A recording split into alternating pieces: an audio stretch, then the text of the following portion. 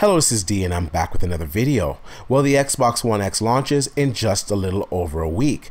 We are now starting to see some unboxings, and developers are also speaking highly on the hardware. I've read interviews with developers saying things such as the Xbox One X GPU being comparable to a GTX 1070, or that the console performs like a high-end PC. This does not sit well with PC enthusiasts and reignited the debate on which is better. First thing I want to say is that the Xbox One X is not going to beat a high-end PC. However, it is comparable in many ways. We are getting native 4K high settings and 4K textures. Even some games such as Forza and Gears of War are pulling off 60 frames per second along with 4K and PC max settings. But let's be honest, although the PC can outperform the Xbox One X, it does it at a much higher price. Lately, as the debate rages on Twitter, I see guys trying hard to build the equivalent for $500. They leave out the Windows OS or cases or whatever they can, trying to compare the price to the Xbox One X. One user put a GTX 1060 in his build, which we know is a less capable GPU with far less bandwidth. And they all leave out the 4K HDR Blu-ray player, as it adds way too much to the cost. Now, I've said this many times, you cannot build the equivalent on PC, as the Xbox One X GPU is custom and also more powerful than an RX 580. Now, PCWorld.com ran an article this summer and they could not match the price or the exact build.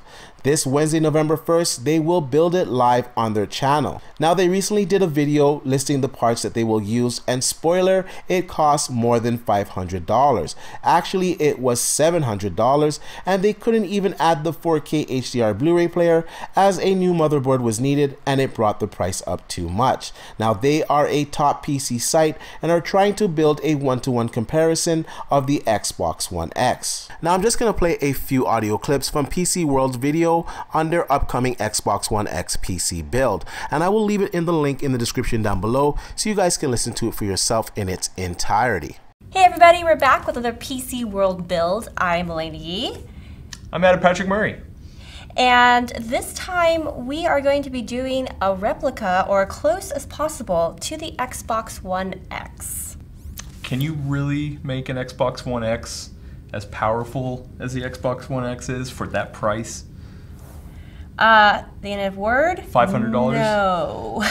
No. But we're gonna try? We're gonna try. So I'm basing this off an article that I wrote back in June. It's a great article. Right during E3, that basically went through the whole thing as a thought exercise. Like, hey, can you actually build the equivalent, PC equivalent of an Xbox One X that plays games at 4K? And people loved it. People loved the article. They weren't angry at all, right? Depends on which side of the camp you're on. I had mostly positive comments on it. But it was a good article. The interesting thing about it is that at the time, Ryzen 3 didn't exist. And now it does. And the Bitcoin miners? Or and the Bitcoin miners. Well, it was already a thing then. Was it? Oh, yeah, okay. It was already a thing then. So what we're going to do in this video is go over the parts that we're going to use in that build. I believe our live build is going to be November 1st at 10 a.m. Pacific, so you can join us then. On PC World's YouTube and Facebook. Yes, as you see me fumble my way through my very first Ryzen build. Let's get started. Yeah. And you'll see why the answer to your question is no. Okay, so I'm going to be sitting here. I'm not good at math, but we're going to add it all up. We're going to try. I also have a nice list here. Yeah. Well, let's start with the CPU. You already mentioned it. So CPU, it's going to be Ryzen 3 1200. Okay. So it's not an 8-core part. Wait, so it's not the same as an Xbox One X. Already moved. Why not go with an 8-core FX chip? So I was just about to get to that. So my original build part list was, let's see, the FX 8300, and that was an 8-core part. But as most people who follow PC components know, it's not, true 8-core performance CPU. Not an 8-core performance. Yeah. It's actually getting rather moldy at this point. All right. All right. So yeah, we got the CPU and cooler. Let's go to GPU. What are you gonna pick GPU for GPU? First? Yeah. Okay, I was actually gonna talk about the motherboard first. Yeah, okay, let's do motherboard. Just because it's going with it. So I am going with an A320 board. It's a little guy. It's $50. 50. Wow. Okay. So that $5 difference between the CPUs got moved over to the motherboard. Okay. Well, and what's the step up? The step up? The B, the next one, the B350? Yeah, the next step up is B350. And how much of a price jump is that? I didn't look, but I'm guessing it's going to be anywhere from $30 to $50. Oh, okay. Depending. Then yeah, that totally throws everything Yeah. off. Yeah. We want to go to RAM. What are we going to slot in this this motherboard? Here's where we're going to try to stick to... I see what you did there, stick. Yeah. Stick with the console specs. And so I'm going to put in 8 gigabytes of DDR4 RAM. Is that enough? Flexible. What's it clocked at? What are these? Corsair Vengeance. Corsair Vengeance. This might change depending on what else is being built at the time of our live build. These might actually go into a different one. But my plan is to go with a 2400 speed because it's actually pretty expensive. RAM is, let's see, so on the original parts build, going back to the article I was talking about, it was DDR3 1600 megahertz RAM. Oh, okay. So and at the time, that was $50 for 8 gigs. Now it's $68. Oh. And these are 90. Oh, so there is a cost difference between DDR3 and DDR4. Yeah. But I didn't think it was going to be that big. As most people know, there's been crazy prices for RAM, SSDs, and GPUs. Well, specific GPUs, as we'll get to in a moment. So these are unfortunately a little expensive. So this is part of the reason why you can't really build the Xbox One X for that $500. So now GPU. Now GPU. And like you said, this is the tricky one. So this is the tricky one in an RX 580. Okay. 8 gigabyte buffer.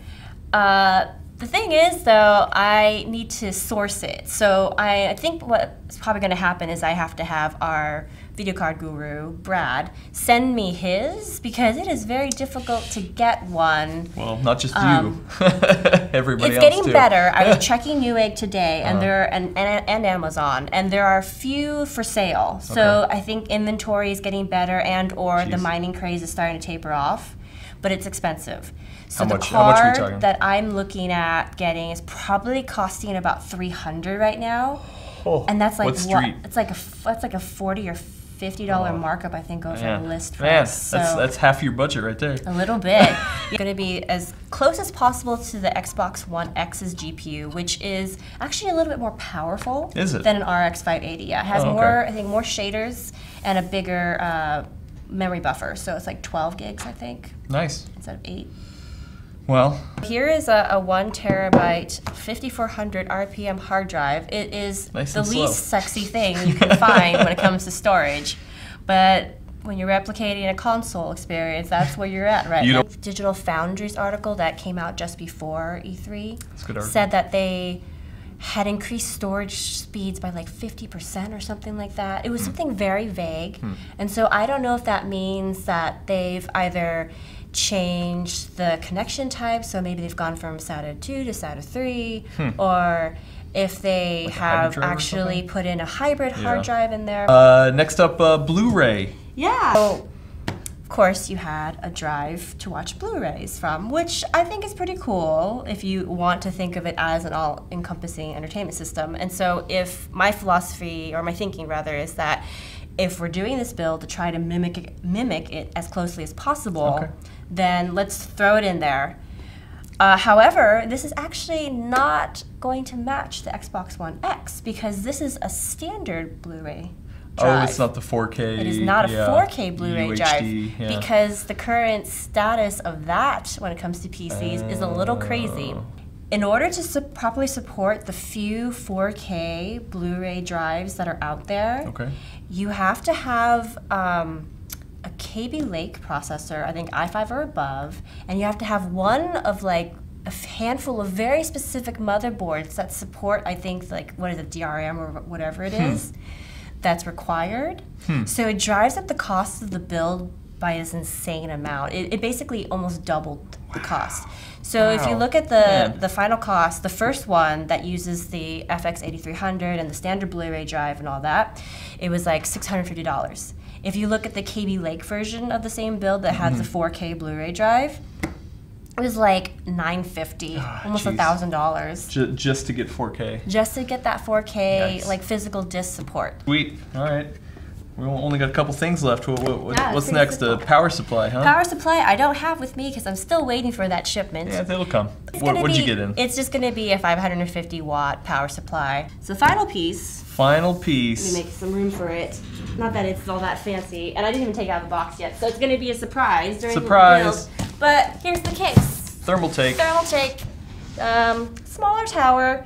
I decided not to go for anything like cube-like or, you know, cute and small to match the size of the console because it's just too darn expensive. So that, nope. This one is about 40. I paid 40, for okay. it. Sweet, and then you factored in an Xbox, a Windows license into the build as well? Yes. Awesome, perfect. So we're gonna use Brad's trick, which is to buy a license key from Kingwin. Okay. That's usually about $30 with, if you also, you know, including the $3 or whatever it is to protect yourself against people who are trying to sell you a license key that won't work. It's questionable, the means, I know. A lot of people don't like it when we mention this trick. Brad's done it a lot. I mean, our audience seems to think it's a really viable situation. So. Yeah, so that's about $30, and so that's also keeping the cost of the build down. Obviously, if you went for a full retail license or even an OEM license, that would be closer to anywhere from $82 to $120. So what's the final cost right now, or you know, roughly? You know, about $700, maybe $750. November 1st, Wednesday, November 1st at 10 a.m. Pacific. We're gonna try to do a PC equivalent. Now, from the audio snippet that I played, they confirm what I've been saying for a long time, such as the Xbox One X GPU being more powerful than a RX 580. Now, I will link the video in the description down below, and the live stream of this build will be this Wednesday. I think this demonstrates what a good value the Xbox One X truly is, and I want to know what you guys think. Can the Xbox One X compete with a high-end PC? Can you build a PC for $500 that offers the same as the Xbox One X? Please leave a comment down below and let me know what you think.